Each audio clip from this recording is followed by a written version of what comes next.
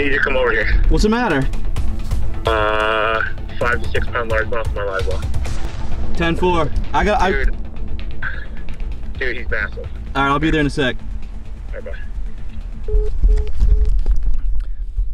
All right, solid.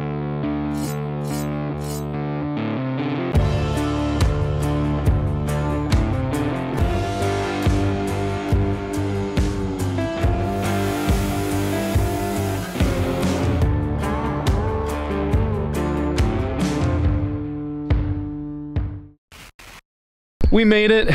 It is a little after midnight. New Hampshire. It's cold here. Okay. What are the odds that we are the first ones at the ramp tomorrow? We're sleeping at the ramp.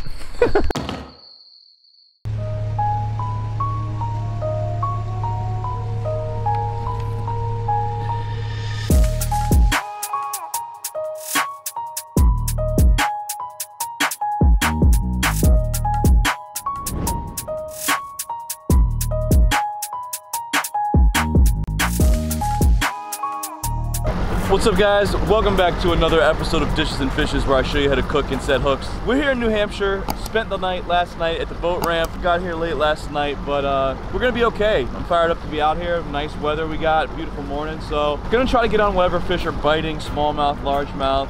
We'll see. I've never been to this lake, so let's check it out.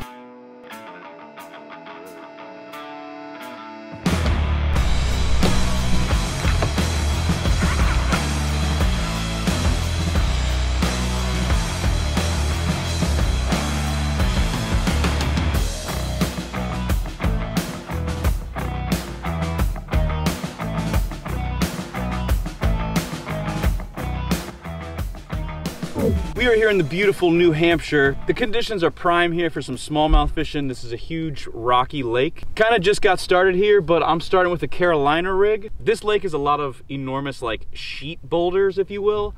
So I'm just dragging this thing right across the bottom. I got a Zoom speed craw on the end here. See what we can do.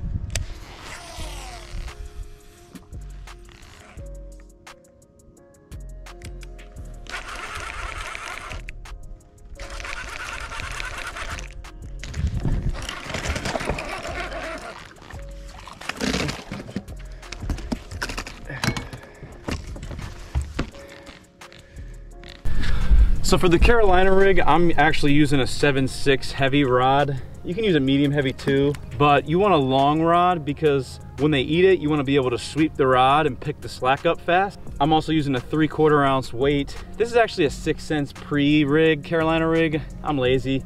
You can make your own too, but again, I just like to keep these on board because it's easy and quicker. The biggest thing is when you're dragging it, you can kind of do like a sweeping motion, or you can slow reel it. But you want to be able to decipher rock bottom versus bite.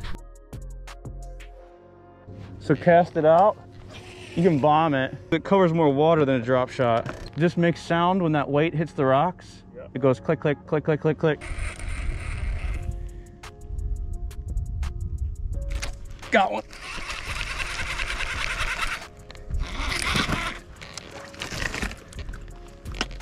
Carolina.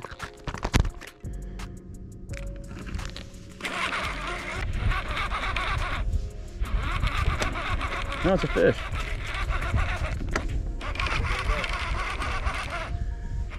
"30 feet.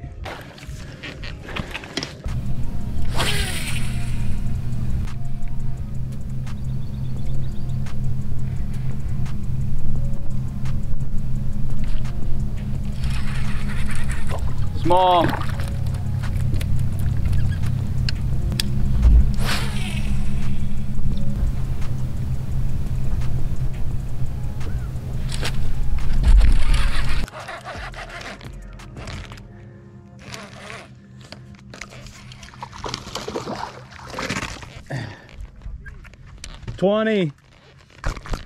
You also have to be kind of selective where you throw the Carolina rig, because if you're fishing in a lake that has zebra mussels, for example, your leader's gonna get frayed and break a lot. This lake luckily is kind of like smooth chunk rock. Get snagged a few times, but you don't get frayed and lose a lot though.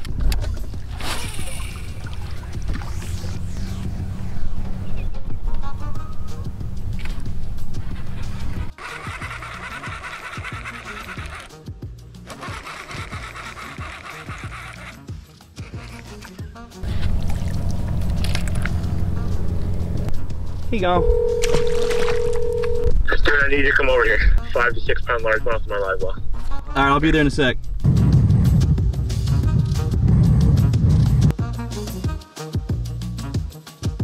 It better be 5 to 6. I caught on my medium light rod. Bro, he was peeling fish. He was peeling.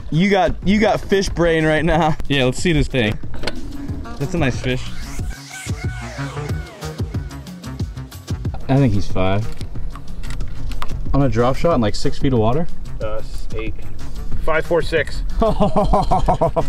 Nice, dude. Right on the money with this guess.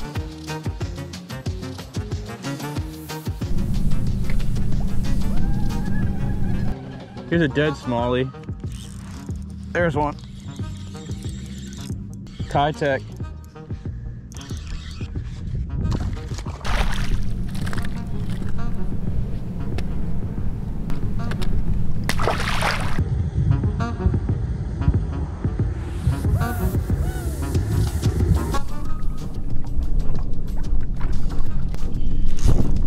There's one. Yeah. Yeah, real good. Oh yeah. Oh!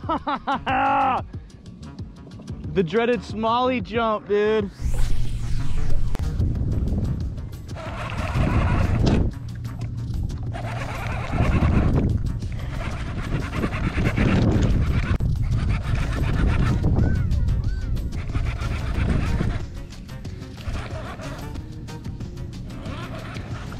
Real nice one.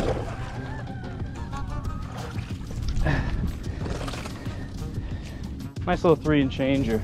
It's so fun when they hit this thing, man. Jesus.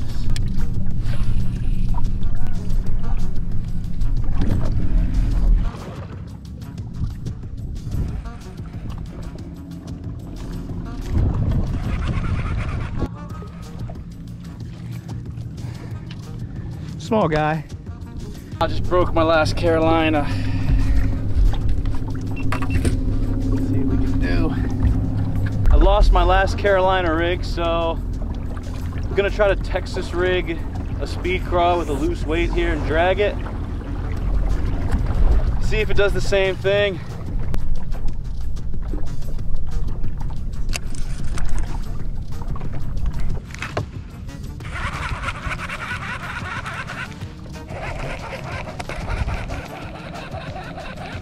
No, don't do that again. I'm making do. They just like the crawfish. Okay, well, oh.